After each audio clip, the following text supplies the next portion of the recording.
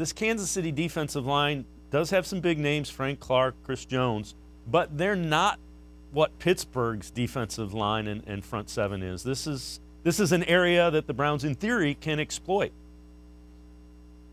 I completely agree, and I don't think we need to worry about Baker Mayfield playing out of character, holding onto the ball too long, allowing guys like Frank Clark and Chris Jones to get after him for a potential strip sack or anything like that. We really haven't seen him play that sporadic style since the first game in Pittsburgh. He's a completely different quarterback since then. There was the one turnover strip sack in New York, but that was a complete offensive line blown assignment. A guy just got beat inside, and that's not on Baker. So again, using the Pittsburgh game plan as a blueprint, I see Baker Mayfield staying relatively protected despite some, decent names up front for the Chiefs. And then in the running game, this is a Chiefs run defense that ranks 31st in DVOA. They're favorable a little more in some other metrics, but they really don't rank any higher than 24th or 23rd.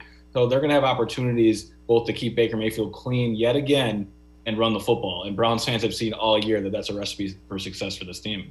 Explain what that metric is, DVOA, how important that is. You mentioned they rank near the bottom, second last in the league. What does that measure, and what does it tell you?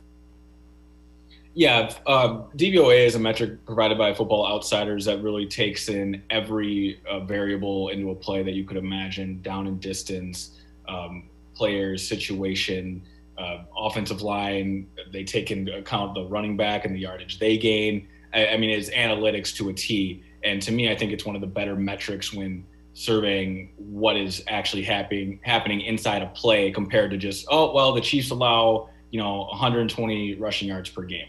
There's things that dictate why those rushing yards may happen. Teams get up, teams get down, abandon the run, have a heavy game plan. DVOA gets rid of all the clutter and provides, I think, an accurate metric and a detailed one at that, at what a true strength or weakness is of an opposing offense or defense. So basically it takes into account strengths, weaknesses, and what you should be able to do, and the Chiefs are ranking near the bottom. Now, the other thing is we've heard from some of the Kansas City Chiefs beat reporters, they're banged up at linebacker, and they may have to play an extra safety in the box. I would imagine Nick Chubb and Kareem Hunt would be smiling very broadly if they see a safety in the box as opposed to a third linebacker. That's exactly it, Dave. And we're really painting a picture here as to why this -10 or +10 line, whatever side you want to look at it, makes no sense to me. I mean, we just laid out how Baker Mayfield's going to have a clean pocket. We talked about how the guys up front aren't going to have much resistance to the best offensive line in football. And now we're talking about the second level, having to play beat-up linebackers and an extra safety, trying to stop the best 1-2 punch in football and the best running back in football, and Nick Chubb. The Browns are going to be able to operate the way they want to operate. They're going to be able to get what they want to get. They're going to be able to move the football and score points in this game. Not just Nick Chubb and Kareem Hunt, but the middle of the field is going to be open for Jarvis Landry and Austin Hooper. The Chiefs have had problems against tight ends all year. Look to the Raiders game with Darren Waller. I understand Austin Hooper is not Darren Waller, but he still is a top 10, just athleticism, football smarts, savvy tight end. He's huge guys, 6'5", 250 frame. They're going to have issues with him. They're going to have issues with Jarvis Landry. They're going to have problems stopping the run.